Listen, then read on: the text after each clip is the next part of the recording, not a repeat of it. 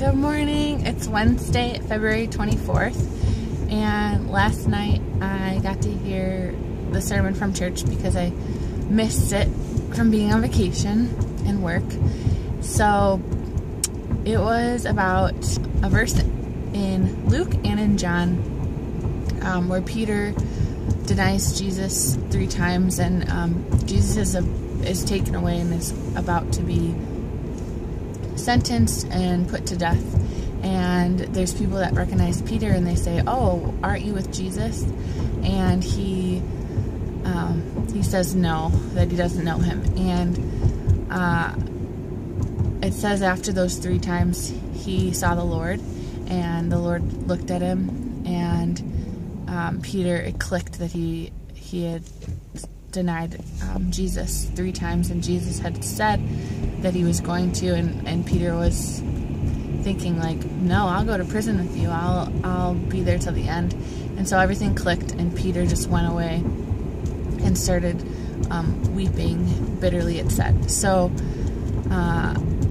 Jesus dies, and so I can't imagine in Peter's mind, just, it's like someone that you love that you let down, and then they're no longer there. And so I can't imagine the pain that he felt. But Jesus comes back, and it says that Peter went away and went fishing one night, and all of a sudden in the morning they didn't catch anything. And there's this man on the shore, and he said, did you guys catch anything? And they said no, and he said, "Put your nets to the other side, the right side of the boat." And Jesus had done this when he first met Peter and called him into ministry, and they caught an abundance of fish just like the last time.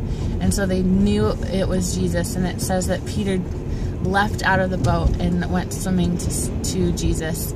And it's so beautiful because Jesus went to find him. He found him on the beach, and he reinstates him by asking him 3 questions, asking about his love, and he allows Peter to change his ways and his denial, and he says, "Yes, I love you, Lord," 3 times, and then Jesus prepares him for his ministry again.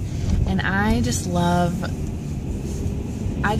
that whole story. I love how Jesus goes. It says Jesus made him breakfast, and he cares for our physical needs and our spiritual needs, and he comes after us and rescues us and offers us time after time.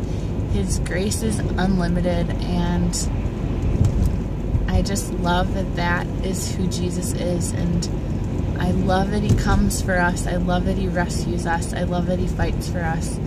And I love that he even uses our failures and makes them into something beautiful and redeems them. And I just love that story with Peter. And he goes on, and I mean, it says he's the rock, and it's so cool to read in Acts all of the miracles and just how connected he is with the Holy Spirit. And he's not perfect, but he really gets it. It clicks, and I just love that story. So I pray that encourages you this morning. I pray that you would know that Jesus is fighting for you, that he's on your side, and that he loves you more than you can imagine. And nothing you do or don't do can separate you from him. He sees the best in you always, and he's always there, just with open arms.